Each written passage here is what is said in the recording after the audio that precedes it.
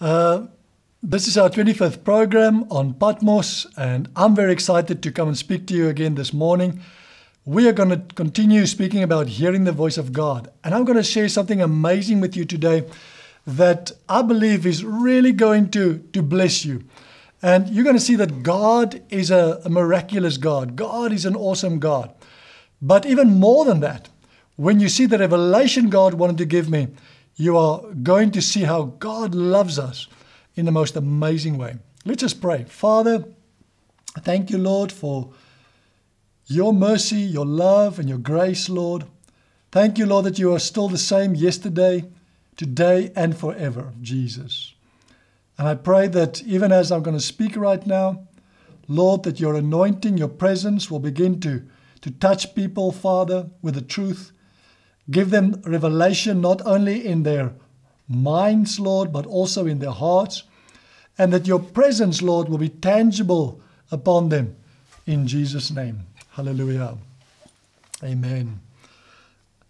I'm going to speak about a sign that appeared to me on the 8th of April 2014, about 7 years ago. This amazing sign appeared to me. And it was a sign that as I was walking outside and I was praying and speaking to the Lord has spoken to me often through signs in the heavens. The sign that appeared to me, I took a photo of this because it was so significant that I didn't really know what it was. And finally, when I had it on my computer and I looked at it, I suddenly realized what it was. And I was amazed when I saw what God had shown me.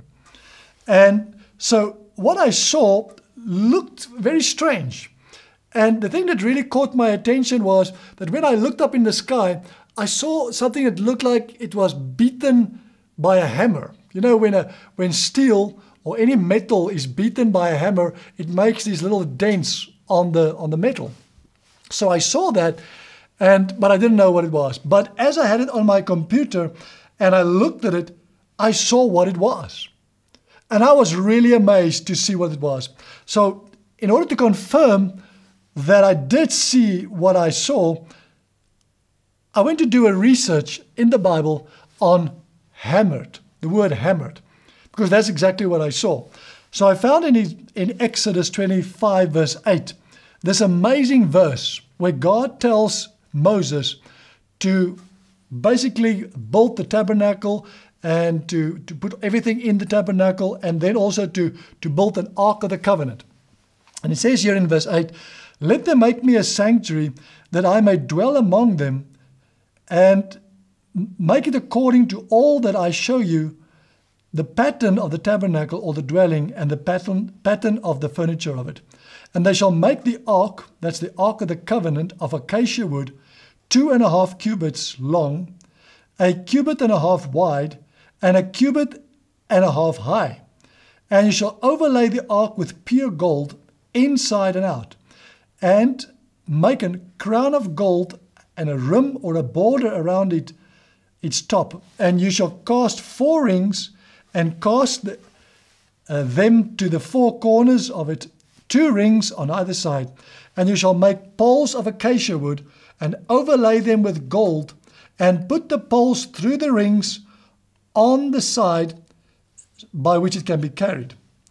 The poles shall remain in the rings of the ark, and they shall not be removed, for that the ark not be touched. And you shall put inside of the ark of the testimony the 10 commandments, and which I will give you." So I just want to stop right here. So what God told Moses, he told Moses, you need to build an ark of the covenant. And so the first part was the box, and the box was overlaid with gold. And then he had to take 4 corners and put rings on it, and put 2 poles through the ark of the covenants. And then these 2 poles, they had to carry the ark of the covenant like this, so that they would not touch the ark of the covenant. And they were also overlaid with gold. Right. Then in verse 17 he continues, and he says, "And you shall make the mercy seat of pure gold, 2.5 cubits long, and 1.5 cubits wide. And you shall make the 2 cherubim, or the 2 winged angelic figures, of a solid hammered gold on the two ends of the mercy seat, and make one cherub on each end, making the cherub of one piece with the mercy seat on the two ends. So this is quite amazing. When I made this discovery, I was amazed, because what it says, you shall now make a mercy seat. Now, what is the mercy seat? The mercy seat is the part that covered the box on top of the ark. And so this was made of one solid hammered piece of gold. The two cherubim, as well as the mercy seat, had to be one solid hammered piece of gold. Hallelujah. There is what I saw. So when I saw the sign, and when I looked at it, I saw that it was the top part of the Ark of the Covenant, which was made of one solid hammered piece of gold. Now that's quite amazing. Why would God show me the top part of the Ark of the Covenant? You know, the box was completely gone. And so when we speak about hearing the voice of God, verse 20, it says, and the cherubim shall spread out the wings above and cover the mercy seat with their wings, facing each other, looking down towards the mercy seat. And you shall put the mercy seat on top of the ark, and in the ark shall you put the testimony, or the 10 commandments that I give you. There I will meet with you from above the mercy seat, between the two cherubim that are upon the testimony. I will speak intimately with you, which I will give the commandments to Israel. So God is saying this was the place where He would speak to us, above the mercy seat, between the wings of the cherubim. Right here, God said this is the place where He would speak to us intimately. Hallelujah. This is an amazing revelation God wanted to give us. And when I got this, I was amazed at this sign, because I was blown away. But why did God show me this? So when I began to pray about it, God reminded me. One day He showed me a vision. And in the vision, I had seen a pole with two curtains, and the curtains were hanging down. And when I saw this vision, the Holy Spirit immediately spoke to me and said to me, the whole law and the prophets hang on these two things. Now, do you remember what Jesus said? He says, what is the greatest commandment in the law? They were asked, what is the greatest commandment? And Jesus says, well, you shall love the Lord your God with all your heart, your mind, your soul, and your strength, and you shall love your neighbor as yourself. And on these two things hang the whole law and the prophets. And so as soon as I got that, the Holy Spirit just opened my understanding, and I had the revelation. And this, I believe, is really going to bless you. So the two commandments was this. The commandment was that we must love the Lord our God with all our heart, mind, soul, and strength, and we must love our neighbor as ourselves. So, you know, when we hear these two commandments, we say, well, that was the summary of the law. And so we don't have to keep the law anymore. We just have to love God and love our neighbor. Well, theoretically, I want to show you and prove to you what God really wanted to say to me. Now, there were two things that the box was hanging on. They were hanging on two poles. And those two golden poles now actually represent the two things that the law and the prophets hang on. You know, we can kind of get confused when we think this, but when I show you the box hangs on two golden poles, and the whole box with the two bowls are gone, and only the top part, the mercy seat with the two cherubim, are left, then you realize something. Then you realize the two greatest commandments are all based on the law. Because Jesus was asked, what are the greatest commandments in the law? How do you summarize the law? And so if we really want to summarize the law, we will understand that the law and the prophets basically hanged on those two commands, to love God and to love our neighbor as ourselves. But later Jesus actually changed this in an amazing way. And He said this in John chapter 13, verse 34. He says, I will give you a new commandment, that you should love one another just as I have loved you, so too you should love one another. And by this all men shall know that you are my disciples, if you love one another. Wow. So Jesus says, a new commandment I give you. So what was the old commandment? Well, let's listen to what the new commandment is. He says, love one another as I have loved you. So what was the old commandment? Love your neighbor as you love yourself. So many people would say, well, I don't even love myself, so why should I love my neighbor? But Jesus just lifts the bar and he says, listen, you need to love one another as I have loved you.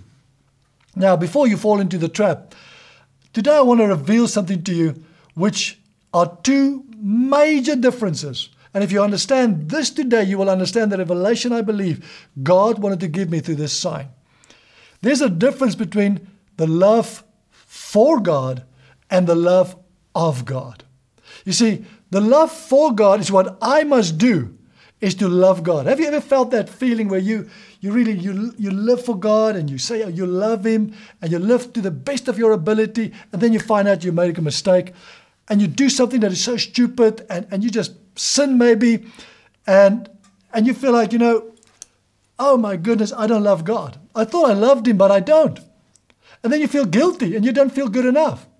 But in 1 John chapter 4, verse 17, John tells us, he says, listen, perfect love drives out all fear, because fear has to do with punishment. Because God first loved us. God is love. Hallelujah. And it's not that we loved Him, it's He first loved us. And when we begin to separate these two things, we are going to begin to have a freedom that we've never had before. A lot of people try to love God. They try to show God how much they love Him. And then they find themselves falling short. And they feel so guilty. They feel so like, oh man, I just messed up again. And I thought I loved Him. Well, the truth is, your best deeds, your best efforts are filthy rags in God's sight, the Bible says. And the truth is that God actually loves you. It's not about your love for God. It's about His love for you. Hallelujah. So I want to just end off here, and I want to read one more verse that really I believe is going to change your understanding and just seal it to give you understanding of the fact that there's a difference between the love for God and the love of God. But some translations have messed it up a little bit because they didn't see there's a difference. But in 1 John 2 verse 15 it says, John says, do not love the world, nor the things in the world. If anyone loves the world, the love of the Father is not in him. Because all that is in the world, the lust of the flesh, the lust of the eyes, and the pride of life, is not of the Father, but it's of the world. So there's two things you can have. You can have a love for the world, or a love of the world, or you can have the love of the Father in you.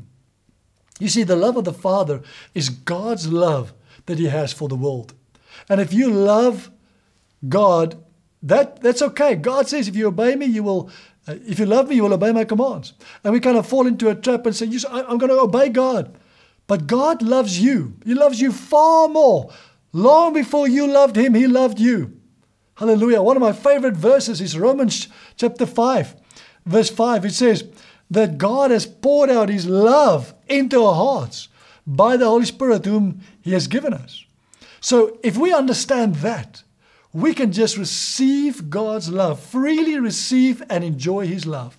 So I just want to praise God, and I want to pray for you right now that you will have an understanding of the depth of God's love for you. And when you begin to fall into that trap of feeling, God, I just don't love you as I should, remember this sign that God gave me, the supernatural sign, which God confirmed to me to say, you know what? It's not about the box. The box is gone. The only thing that's left is the mercy seat and the two cherubim. And in the future, we'll go into much depth of looking at what the deeper meaning is of those two cherubim with the mercy seat. Hallelujah. So, Father, I thank you, Lord. I thank you, Father, that you love us, Lord. Thank you that you've loved us with an everlasting love, as you told the prophet, Lord. And I want to pray right now, Father, for a lot of people that have felt like they are not worthy, Lord. They feel like, Lord, they don't love you enough. And they can never measure up. They can never be good enough. And they just find themselves falling short. And I pray, Father, they will begin to realize, Lord, that you've loved them in spite of their sins, Lord. And Father, right now, I pray that the freedom will come over people and that they will begin to receive your love. Yes, thank you for your presence, Lord. Thank you that you come to break through in people's lives, that they may begin to receive your love, that they may begin to just enjoy the love of the Father, that they may begin to realize how loved they are, Lord. Yes, Lord, that they will, those who have not received your love, that they will just experience an impouring of your love into their hearts right now. Yes, Lord, the Lord just speaks to me right now and He says, I want to break the yoke. I want to break the yoke over my church. The yoke that has said, you must come and love me. You must perform to be loved by me. I love you. I love you unconditionally. That's why it's unconditional love. It's God's love for you and not your love for God. Hallelujah. Thank you for having listened and thank you for having joined us in this program. And if you want to follow us, you can follow me on Facebook at Hendrik Witness or on YouTube, Hendrik Witness. And yes, there we have a lot of other teachings that can help you. And follow us on Patmos and go back to former programs if you've missed former programs. And just come and join us on this journey as we grow in hearing the voice of God. Hallelujah.